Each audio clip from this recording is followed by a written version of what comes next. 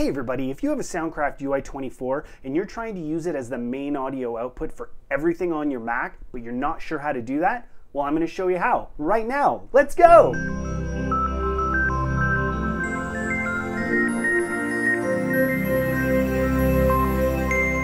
So I'm assuming you already know how to interface with your mixer on your computer. If you don't, I'm going to have a video that shows you how to do just that. If you're not seeing it down there yet, it'll be there soon, but it'll be linked both here and down there when it's ready. So keep your eye out for that if you need it. So you can see here, I've got a typical layout, and you can see I can scroll left and right and all my channels are visible.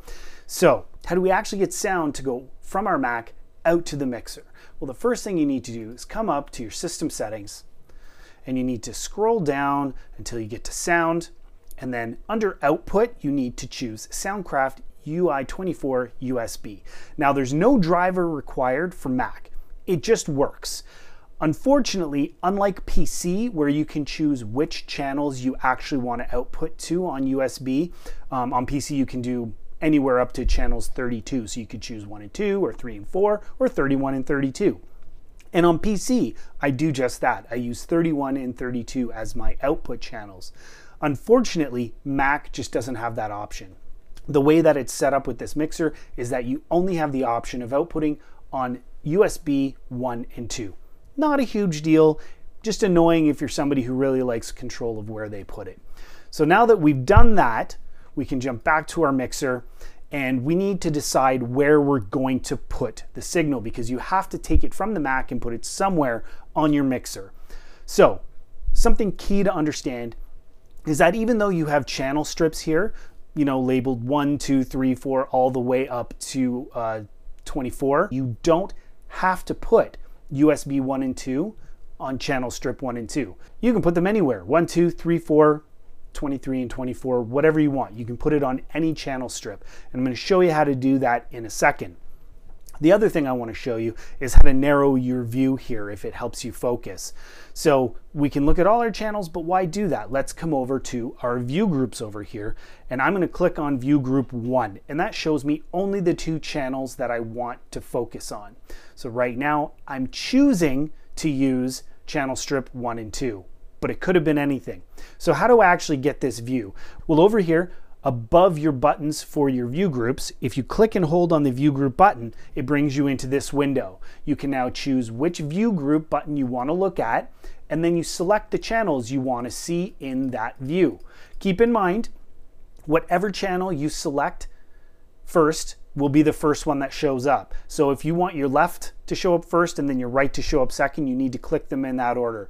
Whatever order you click them in is the order they will show up in, and you can see that indicated by a little number in the corner. So obviously I want my left to be 1 and my right to be 2, and that's all I want. Now that I've chosen my channels, I can jump back out, I can come over and I can click on view group 1, and now I only see the channels I want.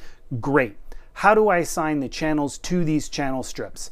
We'll choose the one you want to edit first, so let's start with left, come up to edit, and under patching, instead of local or USB-A or Cascade or masters, you're going to choose the USB DAW tab. This is what's coming back from the computer on the USB connection to your mixer.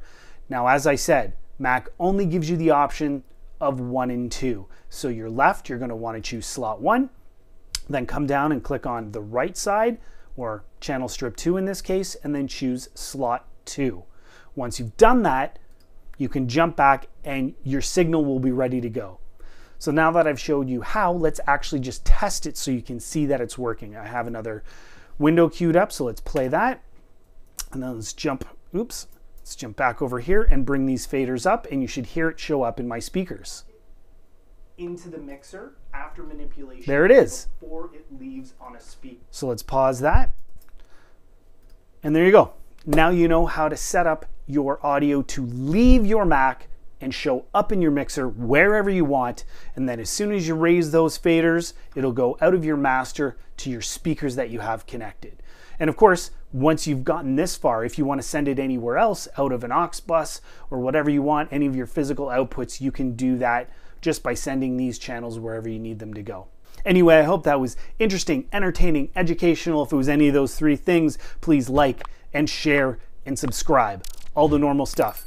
You can also check us out on Patreon, or you can join the channel down below, or even do a super thanks down below if you find any of our videos helpful. Everybody who's already contributed or subscribed, you've made a huge difference to me and this channel, and I can't tell you how much I appreciate it.